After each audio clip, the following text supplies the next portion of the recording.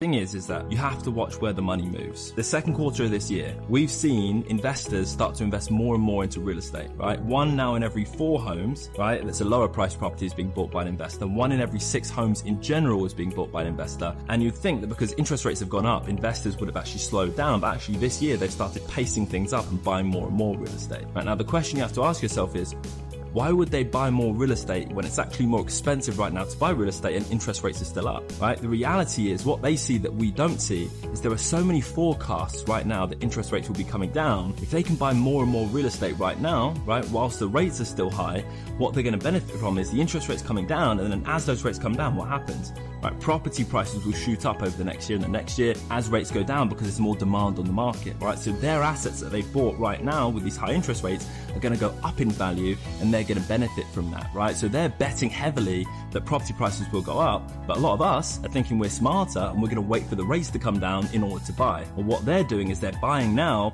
allowing the rates to come down, and then we're going to end up buying that home from them as the price goes up. And they're going to be the real winners here, not us. Right, so if we look at home buying, right, from a consumer level, it doesn't make sense right now. From an investor level, it makes a lot of sense. We need to flip that. We need to think like investors so that we can benefit like investors too.